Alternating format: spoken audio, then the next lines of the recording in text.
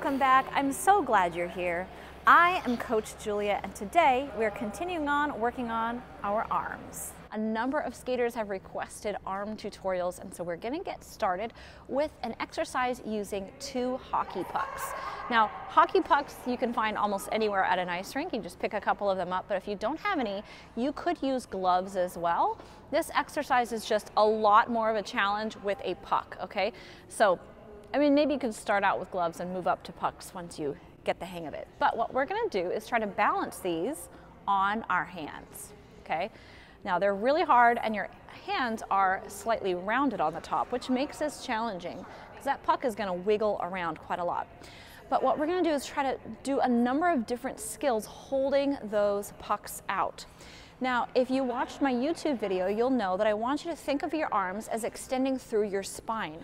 So to help these arms not bounce around, we're going to stop thinking about the arm ending at the shoulder, and we're going to extend it all the way through to our shoulder blade. And this causes us to engage those muscles in our back, and that makes our arms a lot more stable. So stop thinking about your arms ending here and end them when they reach the spine, okay? So your muscles in your back are engaged. We're going to start with just some forward stroking, trying to balance those pucks on your hands. It's going to give you really beautiful, controlled arms. One thing that drives me nuts when I watch my students is arms flapping around as if they forgot they had any arms. I see this so often with skaters where their program might be beautiful, but their arms are hanging down and dead. So keep those arms up as strong as you can. One of the things that's going to help make this easier to balance is getting that rounded top of your hand a little bit flatter. So when they're up here, they're going to be teetering back and forth on our rounded hand. So what you can do is drop your knuckles down, sort of flatten those knuckles down, but we don't like this. We don't want a little frying pan hand. So I want you to drop your finger down as well, and that will give you a flatter surface on top and still pretty fingers. All right, so that's a lot more easy to balance than a rounded top of the hand where that puck wants to wobble back and forth a lot. So we're working on having nice hands that way and those strong, controlled arms. Okay, so we have those flat hands, and that's going to help you balance those pucks a lot more easily. Now, once you have your forward stroking down, I want you to try other skills as well. We can do backward crossovers. So we've got backward crossovers. Look back over that hand. Think of that hand extending all the way through your spine.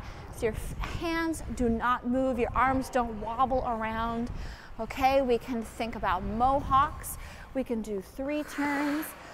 Let's try a 3 turn. 3 turn.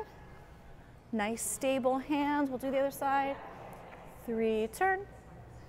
Keep those hands nice and stable. We can do that with mohawks, mohawk. Okay, so this is going to help you think about your arms, keep them stable, and keep them from wobbling around. So my first trick for you in keeping controlled, strong hands is grab some pucks, place them on your hands, and try practicing with them. For this tip, I want you to grab 2 pens. All right, we're going to use those to force our fingers into a beautiful position. So what I want you to do is take that pen, and we're going to slip it between the first knuckle of your middle finger and the knuckles of the fingers on either side. That is going to drop your middle finger slightly below the rest of the fingers on your hand. Now, it's not way up here by the top knuckle where you'd get a really awkward claw, but it's down there by that lowest knuckle. So we're going to put those pens on each hand, all right, and it's kind of forcing your hand into a very feathery position. Okay, so now we're going to skate our program or work on our 3 turns or do our spirals, whatever we're going to do it with that pen dropped down. All right, so you got to force those hands into that position. So we can work on our footwork. We can do our stops. Run your program thinking about that pen, or put that pen physically in your hands to get used to that. Then when you pull that pen out, you want to keep that position with your hands. So practice skating with those pens, and then when you're ready, you can pull those pens out and hold that same shape. So we have our middle finger drop down, our 2 fingers next to it squeezed together, our pinky up, and our thumb down. All right, that's a very feathery position, and you want to practice that get your hand used to holding that position so that it's natural while you're skating. This is going to help you avoid those big frying pan hands. So my next tip for having nice hands out on the ice is grab 2 pens, stick them between those fingers, and practice your program. Our last little exercise for today, we're going to use a ball. Now this is just a squishy, kind of like a softball sized ball. That's pretty good. It fits in my hand really nicely. Just get something you have on hand. It doesn't have to be squishy, but the nice thing about this is it's kind of light, so it's not going to make my arms tired doing this exercise. So we need some kind of a ball. Again, this is a squishy softball size. So what we're going to be doing is actually working on arm motion as well as our head. So a lot of times to create more artistry, we want to follow our head to our hand. So we want to look through and use our chin and follow through. We want to lift up and look at our hand as we move our arm. So we're going to do 2 things today. We're moving that arm in a great big circle, and we're moving our head with it. So I'm going to put that softball in one hand. I'm going to do a swizzle going forward. And as I swizzle, I'm going to bring that hand up, over, and behind me. And then I'm going to switch behind my back. And I'm going to do the other side. So all the way through, the biggest circle you can, and follow it with your head. Okay, so we're going to go swizzle all the way through, bring that hand behind, swizzle all the way through, bring that hand behind. So you want to get really good shoulder mobility. You want to bring your arm as big as you can, so no little hands. And using your arm with a straighter arm is going to give you more mobility in your shoulder. If your elbow bends, we don't have that same mobility. So we're going to do big arm, really good shoulder rotation. Swap hands behind your back, and then to the other one. As we use this ball, I want you to have your hand facing down on the first half. And then it's going to stay basically facing the same way so that your hand is facing up on the second half. Okay, so we're going palm down, palm up.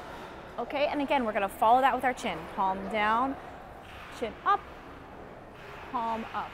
Okay, so we're creating a really big circle. We're following it with our hand. We're getting some different motion with our hand is changing position, so you get a really good, thorough arm exercise. All right, let's try this one more time.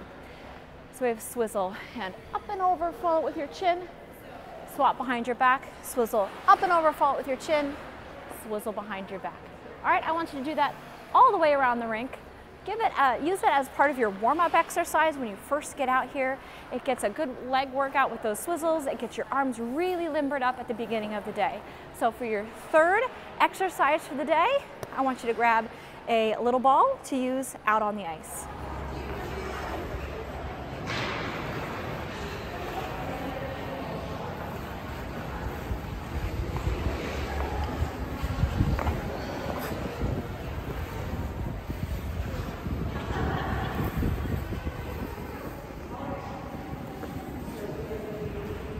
All right, skaters, I hope you enjoyed those tips for having beautiful arms out on the ice. If you did, please do give us that thumbs up. And while you're practicing, make sure you post your videos up on Instagram as well and tag me at Skating Coach Julia so I can follow along your progress. Happy skating, and I'll see you next time.